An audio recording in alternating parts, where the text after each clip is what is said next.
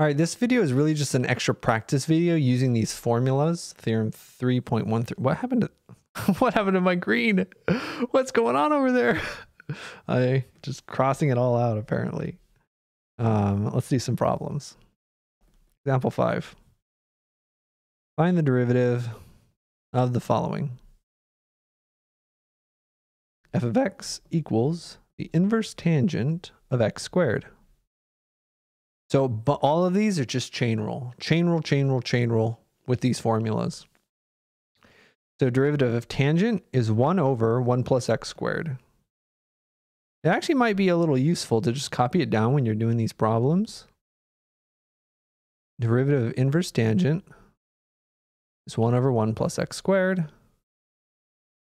Well, we don't have x anymore, so when we take f prime, chain rule says take the derivative of the outside function,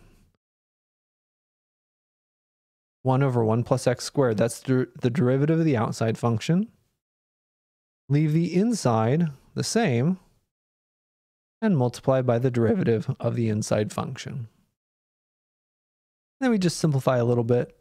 It's 2x over 1 plus x to the fourth.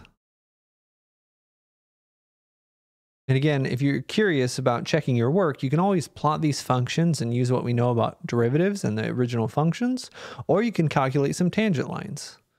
Again, like one of the ways that you could do this, right, is what if we want to look at the tangent line at 1, or at x equals 0, it'd be y minus the inverse tangent of 0, which is 0, equals a slope at 0, which is 0. Wait, this says this should be a tangent line at 0, y equals just 0. Is that right?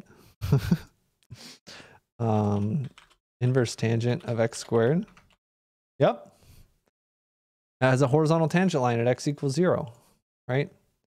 So you can see that. Again, here's the equation of our tangent line. Not a very exciting point, but we could plug in some other points and find other tangent lines. This is what our function looks like, which is kind of weird. All right, so you could always do that to check your answers. Part B wants us to look at h of x equals x squared times the inverse sine of x. The last one required us to use the chain rule. This one's going to require us to use a product rule. Let's have this be our f. And this be our g? Well, for the product rule, we need f and f prime. This is f. This is f prime. This is g. And from our last video, we know that this is g prime. I always get these confused. But you can always check. 1 divided by the square root of 1 minus x squared. Okay. Well, then we know that it's just f prime g plus fg prime, and just plug it all in. F prime is 2x times g, which is inverse sine of x, plus f, which is x squared, times inverse sine, times g prime is 1 over the square root of 1 minus x squared. And you can clean this up a little bit, but honestly, there's not that much that you can do. I would write my final answer like this.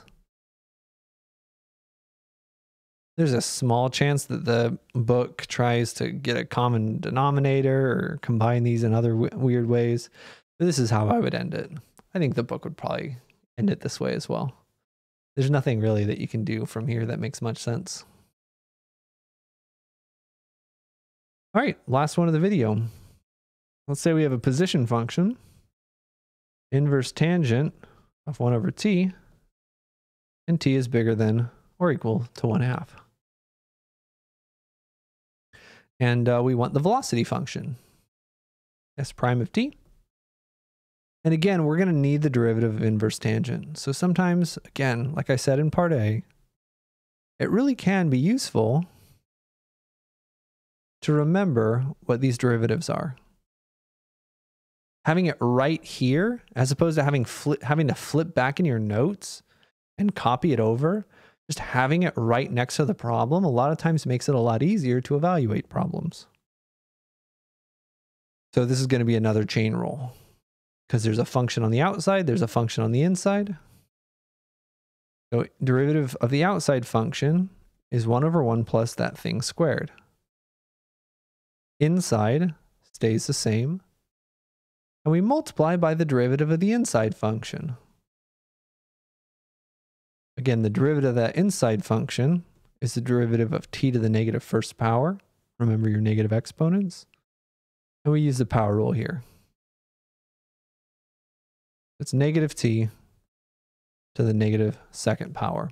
And again, we can clean this one up quite a bit. This one might be a little messy. This is 1 over 1 plus 1 over t squared times, let's put that negative in front and write this as 1 over t squared. Multiply fractions just multiplies their denominators, which means we're going to distribute this. Negative 1 over 1 times t squared is t squared. T squared times 1 over t squared, those cancel out. It's 1. Oh, it's kind of funny. It's kind of funny how it works out, because this is really just the derivative of negative inverse tangent. We're almost back to where we started up here. All right, that's our derivative. That's all this video is. You should now be prepared for anything you have to do. Let me know if you have questions, and bye-bye.